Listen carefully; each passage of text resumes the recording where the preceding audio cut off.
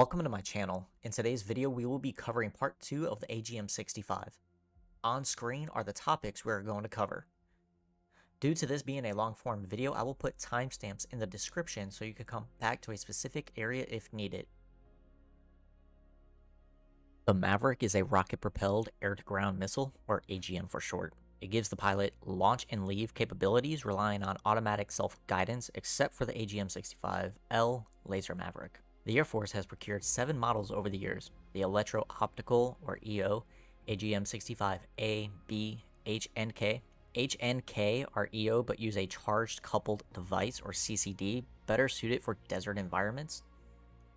And infrared AGM-65D and G, which is better suited for inclement weather and night operations. And the laser AGM-65L. At this point, I will no longer mention the AGM-65A and B as they are no longer in service or in DCS, and I will not mention the AGM-65L as we do not have that on the F-16 in DCS. The AGM-65D and H use a 125-pound shape-charged warhead optimized for use against armored vehicles, bunkers, boats, radar vans, and small hard targets. The AGM-65G and K use a 300-pound kinetic energy penetrator blast fragmentation warhead that is effective against unusually shaped targets such as hangars, bridges, ships, and small tactical targets such as tanks and bunkers. The AGM-65D and H can be carried on and launched from the LAU-88 or LAU-117. The AGM-65G and K can only be carried on and launched from the LAU-117 due to missile weight constraints on the missile shear pin.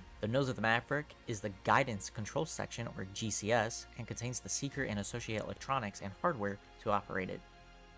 The center aft section contains the rocket motor and thermal battery. Let's talk about the different HUD symbology you will see based on the delivery mode you are using. Starting on the right side, you will see the MLE scale. At the top and bottom of the MLE, you will see 2 ticks representing the scale boundaries, which are fixed at 20 nautical miles.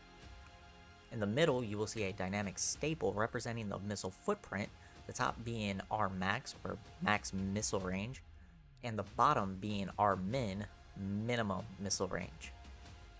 To the left of the staple is the target range cue for the aircraft's horizontal range to the target. And finally, to the left of that is the number indicating target horizontal range in nautical miles. The MLE will be the same for all modes. With the AGM-65 in bore mode, you will see bore in the lower left corner of the HUD. This is a pre-planned delivery mode, and the 65 is slaved to its bore line of sight. This is the TD box, representing the targeting pod's line of sight. You will also see the 65's bore cross above the flight path marker, representing the missile line of sight. Here I moved it to make it easier to see. In the lower right corner, you will see the time to steer point. Below that and to the left is the bearing to the target. This represents degrees either left or right that you need to turn in order to have the target off your nose. To the right of that is the distance to the target. If you are 10 nautical miles or further, you will have your slant range. It is important to note that if you have the HUD as the sensor of interest, or SOI, you can move the TD box around with the RDR cursor, which will change the distance and time in the lower right corner. With 1 target locked, you will see the bore cross on your HUD. With 2 targets locked, the first target will have the bore cross over it, while the second target will have a line of sight circle with a 2. Pressing missile step will swap the bore cross and line of sight circle. Bore mode is useful for targets of opportunity as it does not mess with other sensors positions like the targeting pod and FCR, for example. PRE is a pre-planned delivery mode, and the 65 is slaved to the system point of interest, or SPI. TD box will be located at the currently selected steer point, and the information in the lower right corner will be the same. Here you will see a circle with a box underneath it. The circle represents the 65's line of sight, and the box underneath it indicates that the target is in range of the missile. Azimuth and range are taken into account. This box or keyhole will only show if you have a targeting pod equipped. Now you see 2 circles. The circle on the right has a 1 next to it, along with the keyhole indicating it is the next to launch. The circle on the left has a 2 and no keyhole, making it the second to launch. Pressing missile step will switch which 65 is next to launch. Lastly is VIS mode pre-designation. VIS mode is a visual delivery mode, and the 65 is slaved to the TD box. VIS shows on the bottom left, and the TD box, when the HUD is toy, now represents the missile line of sight and is caged to the flight path marker. As long as you keep the HUD soy, you can move the TD box. Here you can see the TD box, and the diamond represents the currently selected steer point. The information on the bottom right is the distance on the left, with the right number being the steer point. It can be read as 6 nautical miles to steer point 1. TMS up once will stabilize the TD box. A second depress of TMS up will bring the soy to the weapon page, allowing you to refine your slew onto the target and change the field of view. TMS up a third time while over a target will put the 65 into track mode, and you will then see a 65 line of sight circle, and you will also see a keyhole as long as you are within parameters. Sticking with VIS mode, we will move to the HUD Symbology real quick. The left bottom shows VIS, and the bottom right shows distance to steer point. Depressing TMS forward long moves the TD box to the HUD aiming cross, allowing you to acquire targets by moving your head. The Seeker will follow your head movements. A second press with TMS forward will ground stabilize the Seeker, allowing you to slew. Here the Seeker is ground stabilized, but the TD box is out of view, indicated by the X in the box. The diamond above that is the currently selected steer point, also out of view of the HUD and has an X. Once you ground stabilize, the lower right corner should read bearing and range to the target. Here, the TD box and 65's line of sight with the keyhole is in view. I slewed the Seeker in order for you to see the line of sight with keyhole. Entering bore mode puts the FCR into GM mode. Bore is indicated on the SMS page. Pressing inventory takes you to the inventory page. Control takes you to the control page to set up auto power on. Pressing OSB 6 adjacent to 2AG-65D will change your air-to-ground weapons if you have anything other than 65s. The 2 indicates that you have 2 of the current weapon, and the AG-65D tells you that it is an AGM-65D. OSB 7 is the power on and power off option.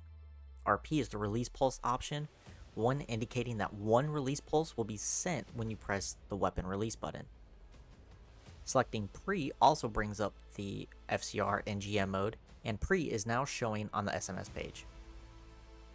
Entering VIS mode puts the FCR into air-to-ground ranging or AGR mode. VIS is now showing on the SMS page. Pressing OSB 5 takes you into the control page for the 65. This allows you to set up when the AGM-65 auto powers on. By default, it is off. OSB 20 allows you to select north, east, south, or west of a given steer point. OSB 19 allows you to select the desired steer point. Next is the release pulse page. Here you can enter the number of release pulses that get sent when depressing the weapon release button. Setting it to 2 will send 2 release pulses through the various systems associated with weapon release, which will then send 1 pulse to one station and the other pulse to the other station. So if you have 2 targets locked with 2 separate AGM-65s, one on station 3 and one on station 7 for instance, one depress of the weapon release button will send 2 pulses and release both 65s in quick succession. You will see the screen before weapon power on and after all 65s are released. Once you start the power on process, you will see standby in the upper left corner below OSB 1, and not timed out will show in the center of the display. It takes 3 minutes for the AGM-65 to warm up. This is the weapon page when you have an AGM-65 selected and fully powered. Under OSB 1, you have the letters OPER for operate. If there is a ready at the bottom, then the weapon will be released when you depress the weapon release. OSB 2 can be used to change between the different operating modes for the missile. OSB 3 can be used to change between narrow and wide field of views. OSB 6 is the same as the SMS page. OSB 7 can be used to change the polarity of the missile depending on the type of 65 you are using. For the AGM-65D, your options are cold on hot and hot on cold. For the AGM-65G, you have cold on hot, hot on cold, and area, or force correlate. And for the AGM-65H and K, you have black on white, white on black, and area. If you are tracking a target with that 65 and you select a different polarity, the new polarity will not go into effect until you break lock. These are the vertical and horizontal crosshairs. The gap in the middle of the crosshair is the tracking window and defines the boundaries of the target based on IR and EO contrast. And these are the narrow field of view markers. This is the pointing cross or weapon reference symbol and represents the displacement of the seeker from the longitudinal axis of the missile. The pointing cross is blanked anytime it is moving in the middle of the crosshairs in order to not interfere with target identification. These three lines are the secret depression angle markers and represent 5, 10, and 15 degrees. In bore mode, the larger crosshairs represent the aircraft bore sight, and the smaller crosshairs are the weapon reference symbol. When you start tracking a target, the larger crosshairs will collapse around the target. Depending on the size of the target will determine the size of the crosshairs. Here you can see that bore sight next to OSB-20 is inverted, indicating that the missile is doing a bore sight. The controls we will be using are on screen and are strongly suggested to be bound in order to make things easier. Take your time and pause the video if needed. Alright, we're here in the jet. I'm going to start from a cold jet since a hot start and air start for Mavericks are already bore sighted, so this will essentially be for if you're new. So give me a few, I'm going to jump forward and we'll get started. Alright, so we're here in the jet now. Started up from a cold start. First thing you want to do, obviously, is go to your air-to-ground mode. Your little, I have my screen set up the way I want them. So on my left, I have my FCR and weapon, since I'm using Mavericks. And then on my right side, I have my SMS, HSD, and targeting pod. You could use VIS or PRE. Just do PRE, because that's what that's what you're normally gonna be using. That's what a lot of people use. I'll go over the other modes when we're in the air, but we'll just do PRE for now. First thing you're gonna want to do is turn your power on, doing OSB 7. Once you hit that, it's gonna start a 3-minute timer internally. After that 3 minutes, you should have a video on your weapon page, and your Maverick should be good to go and ready to get bore sighted. What I like to do is go to my time page, and where it says hack, I make sure the asterisks are over it, and I just rock her up to start the time. And that'll kind of give me a good gauge of where I'm at. I normally do that a lot quicker, but obviously through the talking process of this, I'll just go ahead and speed this up real quick. Alright, so our weapons are on now, so our 65s are turned on. As you can tell, we got video on the weapon page now. From here, it's pretty much just bore sighting. So you just go to your targeting pod, set it up how you like, whether you want auto on, manual for the handoff.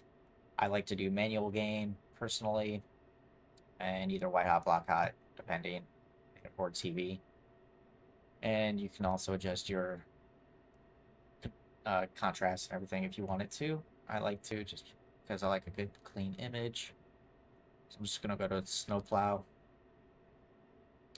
65 is gonna follow that, and I'm gonna make my targeting pod soy. TMS up to control your targeting pod once you're in snowplow. I'm gonna start just like that. Alright, so our target's over there. I'm gonna see where our line of sight circle is. Okay, so just slightly off, that's fine. Be careful doing your bore sights close like this. We're about two miles from the target there, from that vehicle, as you can tell. To 1.5, so be mindful how close you're doing it. The closer you are, the more parallax area you're gonna have. I'll kind of post a little screenshot or something to kind of show the effects of that. So pretty easy to bore sight on the ground. TMS up. Woo! Look at that. So if you have this happening, this has been happening a lot. This is just the targeting pod trying to find contrast. So if you zoom in, it'll stabilize after a while. So just gonna get my video good here. There we go. It's good. So move your weapon over the same area. Field of view. Lock. If it shifts a little bit, that's fine. So that's pretty much spot on. Once you get it, so TMS up, obviously to lock your target. Once you have it locked and you have crosshairs vibrating like that, you should be good to go. make sure from here, make sure you have your ground jet on and you're in either master arm or sim. I just do sim if I'm on the ground. Be careful if you have ground jet enabled. Don't hit your EJ button, because if you do, you will jettison not only your stations 3 and 7 stores for air to ground, but you'll also jettison your tanks, which I'm sure you don't want to do and have to do all that fun stuff. So, once you got all that set up, right? Ground jet on, sim, you got your target locked, go ahead and press bore sight. Once it bore sights, you should be good. All right. Don't expect this to be perfect from this distance, because it's just not. Okay. If you watched part 1, you'll understand why. But do know that your video is still going to be lined up with each other. Okay. Like I said, parallax error, it's going to mess with things. Okay. So you can see this is over the target. So. And then you'll do the same thing for station 7. Me personally, once I'm done bore sighting, I will go ahead and go back to my SMS page and power my weapon off. So, real life, the pilots have operating limits, and that operating time limit includes the warm-up time, so that 3 minutes. So once you turn it on and you get it bore sighted, just go ahead and turn it off. That'll also prevent future problems, like your line of sight being off due to vibrations and everything from taking off and flying, pulling G's. All that will actually mess with the seeker. So be mindful of that. Just turn it off. If you power cycle, so I've had it off now. If I power it on and I actually hit my uncage button, right, that's on the throttle, it should turn the video on.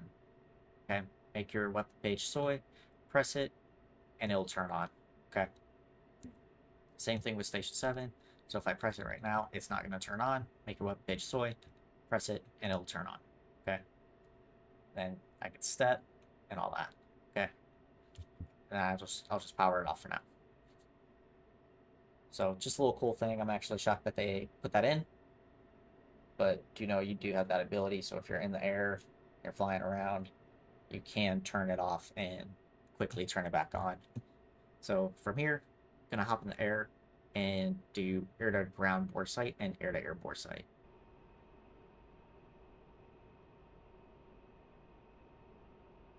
All right, we're going to jet now. We're going to go ahead and start with VIS. So make sure you go to air to ground. You'll see your Maverick go to the flight path marker, which is what we want. Now, if you see on the Maverick screen, we have the target, our AI friendly there. He's going to be in some clouds there. So you want to maximize your contrast, and let's see what his range is from us real quick here. Just go into dogfight. Alright, so he's 2.8, that's fine. Back to air ground here. So that's a good distance to be. I'm not going to zoom in with my... I'm not going to go into narrow field of view with the Maverick. I'm just going to keep it in wide field of view in order to maximize the image with the targeting pod. Okay, so I want to stay at about 3 miles here, because on my targeting pod, I'm going to go into narrow field of view to ensure I get him. So that should be good to go. Should have a good contrast there. Yep. Alright, so now he's a white little dot with a black background. That's perfect. I'll go ahead and put autopilot on. Alright, so we can do this one of two ways. Well, not one of two ways really, but you could slew it with your HUD, right?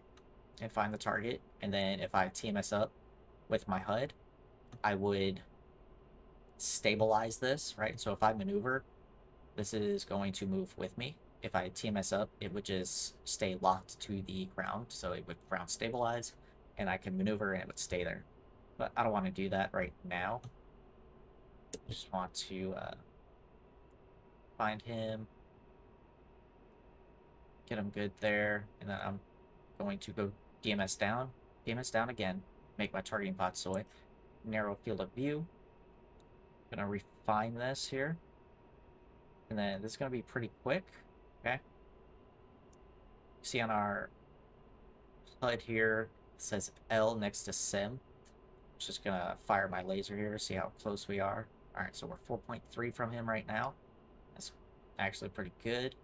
I'm gonna TMS up. TMS up again. It's gonna lock, and I'm gonna bore. Okay? Now I'm gonna TMS down again. With my targeting pod, TMS down again. And then, very important, go to your HUD as soy. Okay? So that way your targeting pod cages to the flight path marker. Okay? Which is what you want, right? Because we're in VIS. Okay? So now I can maneuver, and that's bore sighted, right? Real quick, what I want to show is if you are bore sighting in the air, okay, and you are having this issue where you have your HUD soy and you, for some reason, are hitting TMS down, you're going to notice your MAV weapon page is trying to go back to the target area. Easy fix for that is to DMS down, go to your targeting pod, move your targeting pod a little bit. Your Maverick will go back to the targeting pod, and then TMS down with your targeting pod as soy, TMS down again, and then make your HUD soy. Okay, that will make it go back to the flight path marker. So now, wherever you look with your flight path marker, it will be there with your targeting pod. Okay, and your Maverick will be, everything will be lined up essentially to where you want it. Okay, so yeah, that's just a little quick fix if you're having that issue where your TMS down and it's trying to go back like that. Just TMS down, move your targeting pod, okay, and then make your HUD soy. And it'll cage back to your flight path marker.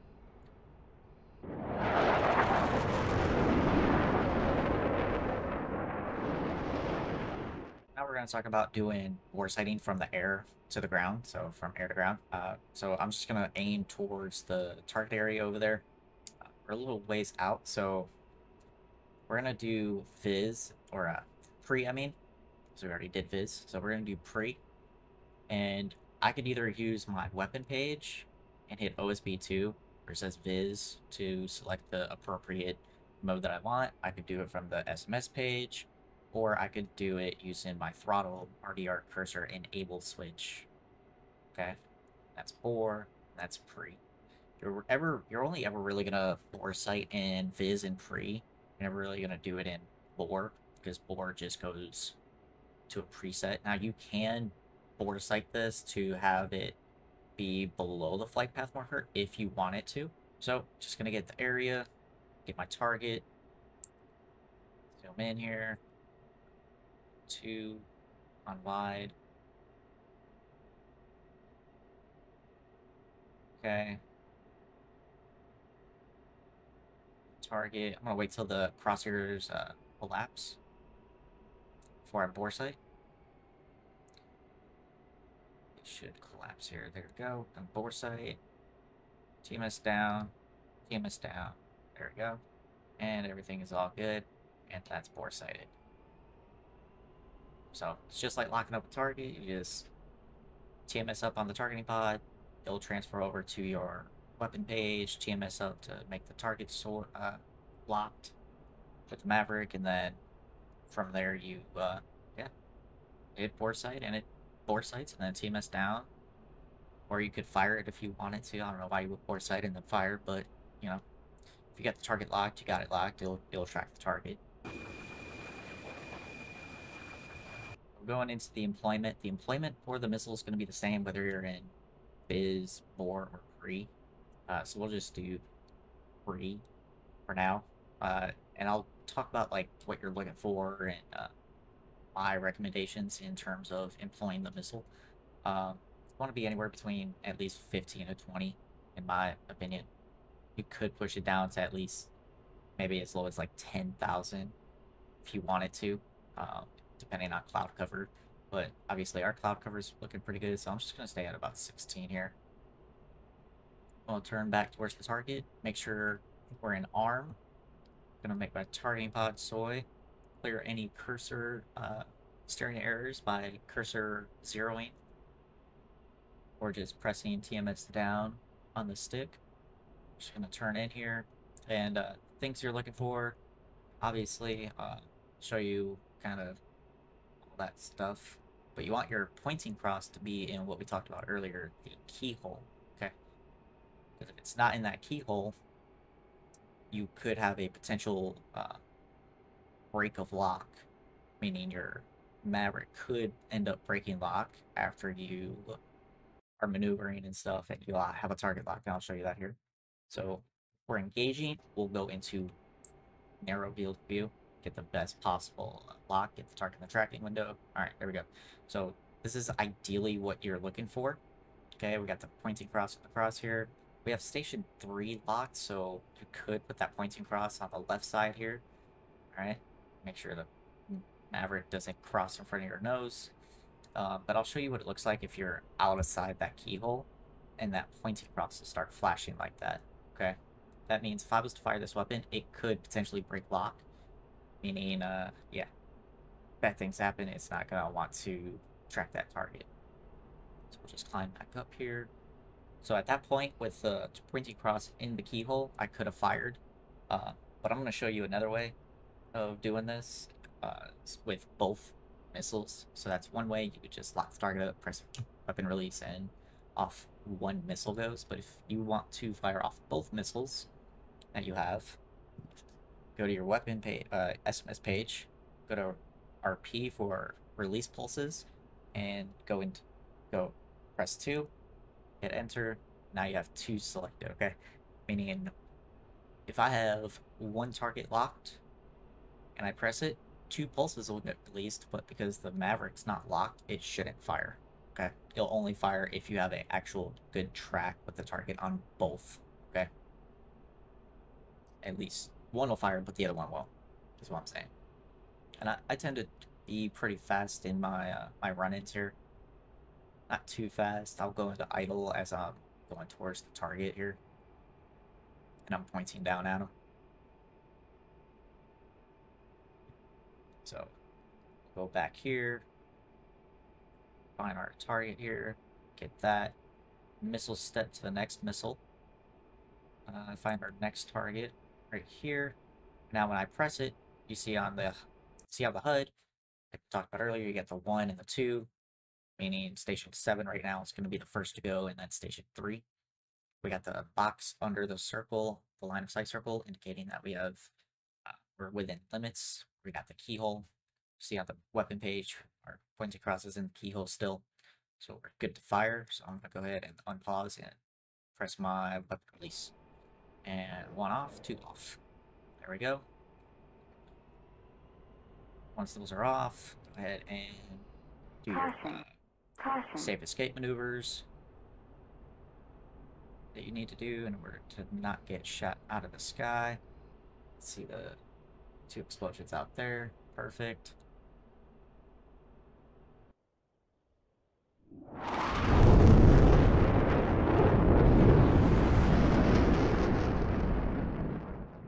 Alright, so when you're in Viz and you want to use your JHMX, I recommend setting your JHMX up by going list 0 and pressing recall to go to the HMX display. Once you do, me personally, I recommend doing HUD and cockpit, so that way you could still aim if you have the target out in front of you, if you're using Viz, okay? You don't have to have the HUD option available or turned on, just so, you know, if you don't want to do that. But me personally, I'm going to do it. So I'm going to use the one off station 7 since the target is off my right side here. In order to go into the JHMX with the 65, just TMS up long. It'll slave it to your JHMX, and everywhere you move your head, the Maverick will follow that. Okay, just know there is a slight delay in the way it moves, just because it's on a gimbal, so it's only going to move so fast. But other than that, just like regular Viz, you just find the target you want to destroy. You can see we got the SPI right there, indicated by the diamond. I'm just going to get the JHMX in the general area. And now I'm going to use my Maverick screen and a mix of my targeting pod as well. And we can just stabilize it in the area. TMS up again to make the soy go to the Maverick page. I'm going to zoom in, refine it just a little more, TMS up again, and I'm going to make sure I get my pointing cross inside that keyhole area on the weapon page, and release.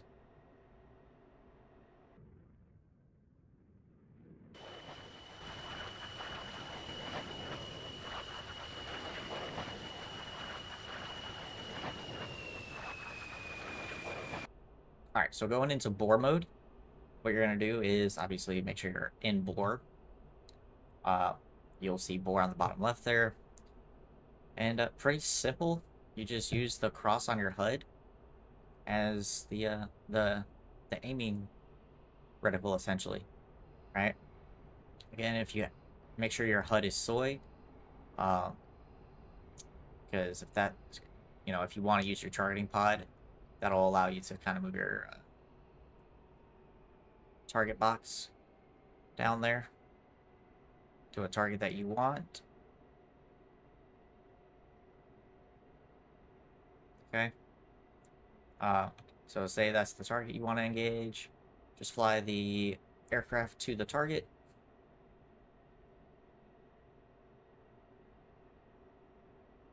Get them in sight of the reticle.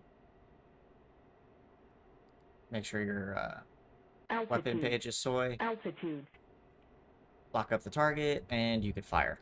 Okay, obviously we can't because we don't have the keyhole, and we're way too close. But that's pretty much what you would do if you were using bore. There's nothing real fancy about it. If your weapon page is soy, you could move the cross around and everything. Me personally, I kind of like to have it just below the flight path marker. That'll help you, at the end of the day, make sure you're flying over the target and not to the target, okay? Because you never want to fly towards a target. You want to fly over the target, if you can help it. So, say you got it below the flight path marker there. There's my target right there. Altitude. This mode is definitely more fast pace. Fire. Should hit no problem. It's faster pace and also Caution. a little bit more dangerous, because you'll probably be using this one for target opportunity type kills. If you made it to the end of the video, thanks for watching. Leave a like and subscribe. I'll be putting more videos out here hopefully soon regarding other weapon systems for the F-16.